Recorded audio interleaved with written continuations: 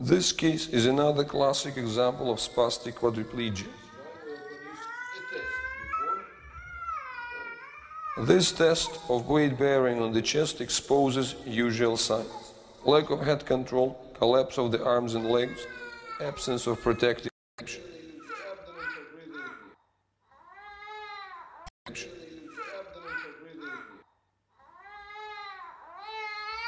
On opposite, a healthy child has easy tolerance of this position as early as being 3-4 months old. The more she collapses, right? And that's why you see bringing her down, she has no way of controlling the descent over there. Starting with the head inside and so on, right? Because she just cannot control it. Having the weight against her throat. Deep. Sitting position exhibits another set of features characteristic to established spastic quadriplegia: rigid extension of the body, backwards drop and thrust of the head, rigidly bent arms, sliding instead of sitting due to the pelvic tilt and positioning on the sacrum.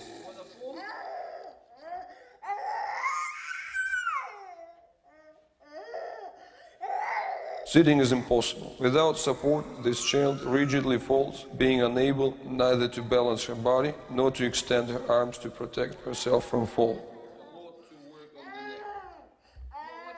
This case vividly demonstrates a bulge of the neck, an absolutely essential sign of a spastic child, showing the weakness of intrinsic muscles of the neck and trachea.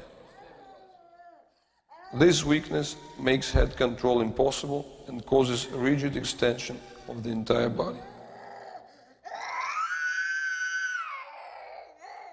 We see this girl 2 years later, after about 2,000 ABR working hours.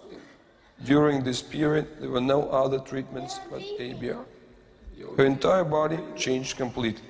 The thorax regained its volume and strength. As a result, a weight-bearing test presents no problem. She holds her head easily and extends her arms in a protective reaction. Wait a second. Give us a quadruped position. It is a pleasure to see great expansion of movements. 2 years ago, she hardly tolerated being prone at all, being unable to lift her head properly.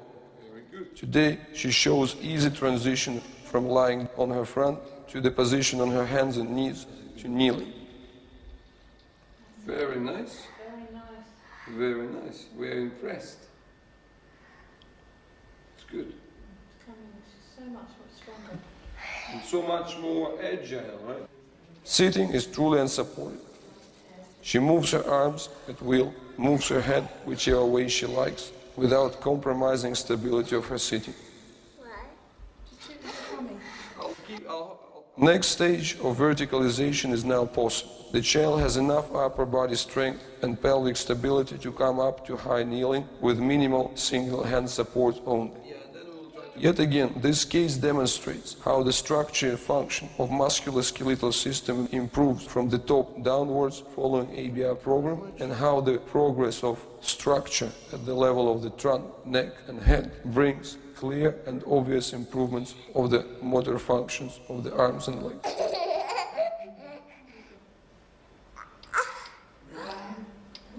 Good.